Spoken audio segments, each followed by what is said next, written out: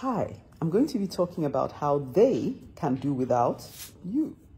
Someone told me only yesterday how her former boss once told her that the minute you start a new job, begin planning for someone to put you out of that job. Essentially, accept the foundational truth that you are not indispensable. Some call it succession planning, and according to BNP Bariba, wealth management strategies, we should think of succession planning as a process and not an event. The earlier we start, the better. Admittedly, many put off succession planning due to the unconscious sentiment that only they can do the work to a specific standard. That is both unsustainable and untrue.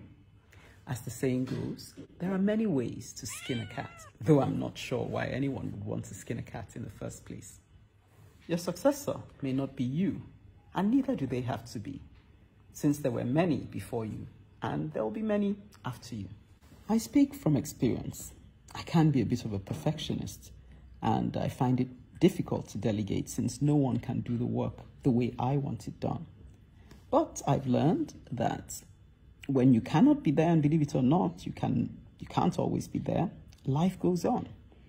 Wouldn't it be gratifying, much more gratifying, if the inevitable progression bore the hallmarks of your supervision or your investment?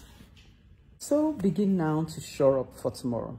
Begin to delegate, to stand back and to let others make mistakes under your supervision. The earlier, the better. My name is Ekene Ezeji, and this is my couch piece for today.